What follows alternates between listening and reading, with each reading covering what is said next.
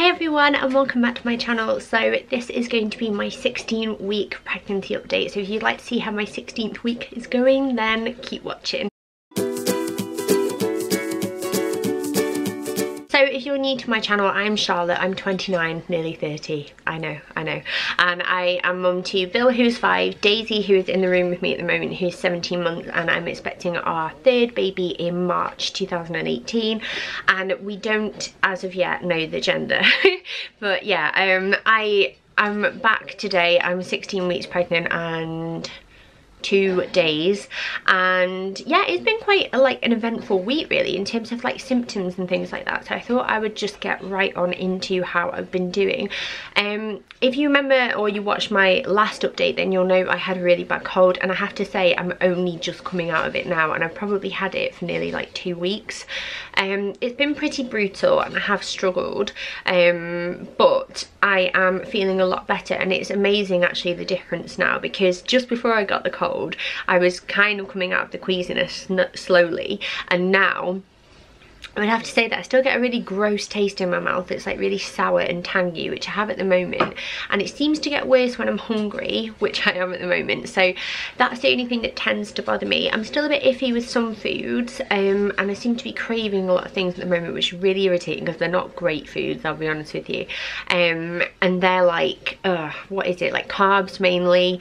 I'm really into like sweets and chocolate, which is just not like me, especially after doing Slimming World and everything like that. It's like all these things that I just wouldn't gravitate towards anymore, and I love them. Fresh orange juice, particularly smooth Tropicana, is like the nectar of the gods for me at the moment, but that's quite high in sugar, so I have to be careful with how much of that I'm drinking. But yeah, I am able to eat things like chicken again and broccoli again, which were things that made me feel really sick in the first trimester, and I'm generally feeling like quite good.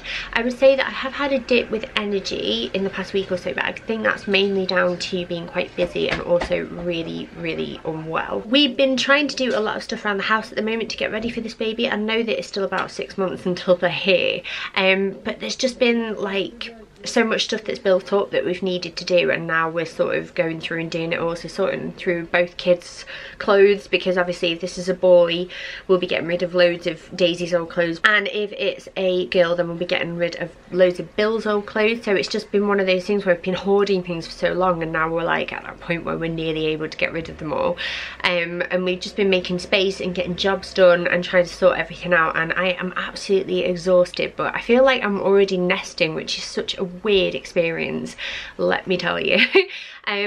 Other symptoms have been that, and I know it's a little bit TMI, but I'm gonna go there in case you have it too and you've been sat there like, okay, this is a bit weird, but I've been getting more discharge than normal, and I know it's normal because I've had 2 pregnancies before, but it's like amped it up again. Sorry, Daisy wanted to join me, but yeah, it's been quite interesting. It's not like a fun symptom of pregnancy, but it shows that everything's working normally as it should be. Another thing I've been getting quite a lot of is like cramp in my legs and feet, and it's really starting to irritate me. It's normally when I'm relaxing and my legs are out straight and I'm lying on the sofa or I'm in bed, and then they just seize up and they really hurt, and like Mark's seen it happen a few times, and my toes go all like weird. And yeah, it's something that I've had with every single pregnancy. I had it really badly with Daisy, and I don't know if it's like a salt thing, because obviously sometimes muscle tension and cramps can be due to a lack of salt, so I'm just keeping an eye on that, but it's not bothering me enough too much. And one thing that I'm really loving at the moment is that my skin is in amazing condition. I don't really feel like I have to wear makeup when I go out, but I do just a bit of concealer because the panda eyes are real. But it's just been nice to sort of have that back again, because he's saying hi. Yeah, and in terms of like looks and appearances as well, my hair is so thick but getting quite dry, and I've been talking to my hairdresser about getting it cut and sorted out, because it's just, it doesn't feel like it's in as good a condition as normal, and I'm not having to wash it as much either, and it's just quite weird, because I would say that I have like relatively normal hair with like greasy roots generally, so this is like the opposite end of the spectrum, and I'm like, dry shampoo, I'm not even sure if I need you anymore. But yeah, things have been going well. I feel like I'm getting into maternity clothes a bit more. This top is a maternity top that I wore with Daisy, so it's been really nice to wear that again, because it's like deja vu, and I got my old like maternity pajamas out out and things like that, which has been so comfy at night, because it just gets to a point where you can't wear your normal stuff without being a little bit uncomfortable. Another thing we're talking about is the fact that I had my midwife appointment. That was on Tuesday, which is when I was exactly 16 weeks, and everything was fine. I had my blood pressure taken and my urine checked and everything was okay with me, and we got to hear baby's heartbeat, and Bill and Daisy were in the room with me because, well, all of my family are away on holiday at the moment, so no one could take them for me for like the hour while I was there. And I would definitely recommend someone having your kids if you can try and do that, because it was quite stressful to say the least. But they got to listen to the heartbeat as well, and Bill was like, oh, that was quite scary then, wasn't it, Mama? Because there was like loads of whooshing noises as well as the midwife tried to find the heartbeat.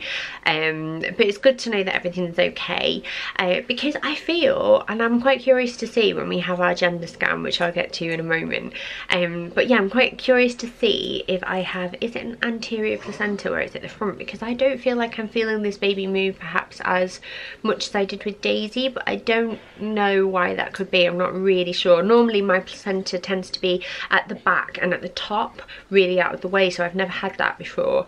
I have felt wiggles, I think, and they're still more squirmy than pops or butterflies, so I feel like I've skipped a bit, to be honest. But I'm missing it, and I really hope it like all kicks in, pun intended, soon. Sorry, my battery ran out then. But yeah, I what was I saying?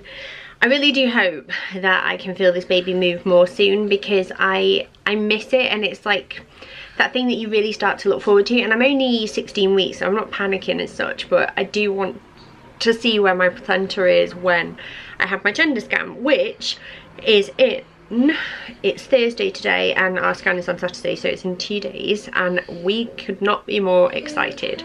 We just could not be more excited. I cannot wait to find out who is in there. Not really that we've got like a specific preference, but just more so we like know who to expect and we can plan a little bit more. Obviously we just had a girl, so in one way it would be nice to have a boy because it'd be like a new experience again. Plus me and Mark have not genetically had a son between us, because Bill is obviously Mark's stepson, even though he's been in Bill's life for, gosh, years and years now, since Bill was like her age pretty much. So even though he knows what it's like to have a son, and we both know what it's like to have a son, it's like I'm curious to see what our boy would look like, but I don't think it matters either way, chicken monkey. I have posted my scan photos on a few like gender nub theory groups on Facebook, and every single one said so far that they are leaning towards boy, and I honestly do think it's the boy.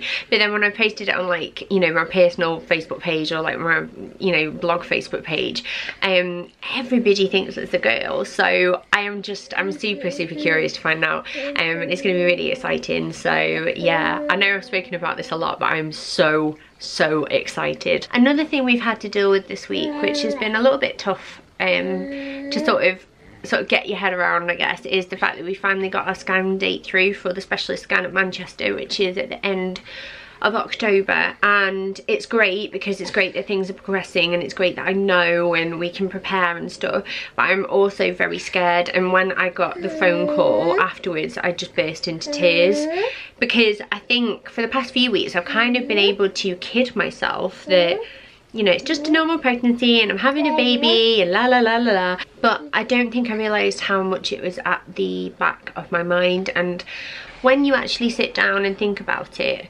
if this baby is poorly like Daisy was, it's not going to be easy. It's just not. And it's hard because I think a lot of the time I look at Daisy now and I think, oh no, she's fine, she's perfect, she's beautiful. But if this baby is poorly and does have Stickler Syndrome like I did and like Daisy did, then there are going to have to be a lot of things that we've got to get sorted, like the specialist bottles, and like get the drawers out of the garage again and clean them over, ready for all the hospital equipment that we're going to need to store at home, and just make sure that like the pram, which we have actually pre-ordered by the way, is, you know, suitable for the suction machine and the monitor that will need to go in the basket if we do.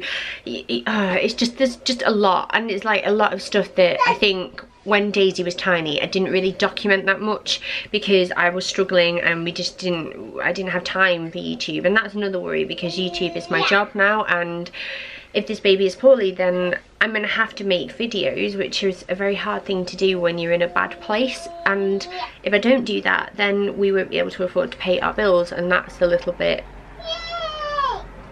scary. So I think I need to really get my head in the game and be ready for this scan and be prepared for whatever outcome. And fingers crossed, obviously, you know, fingers crossed that this is the news that we're hoping for and everything's fine. But I don't know, I'm rambling, I know I'm rambling. So what I'm going to do is I'm going to quickly show you my belly and then I'm going to let you go. So I am finally wearing something where I can show my tummy off properly. This is the maternity top that I was telling you about, and I really do feel like I've got a proper bump now. I'm still in normal leggings, but they are starting to dig in a little bit, as you can see, but they're still comfortable if I like pull them all the way up. But yeah, that is my 16-week bump with baby number 3.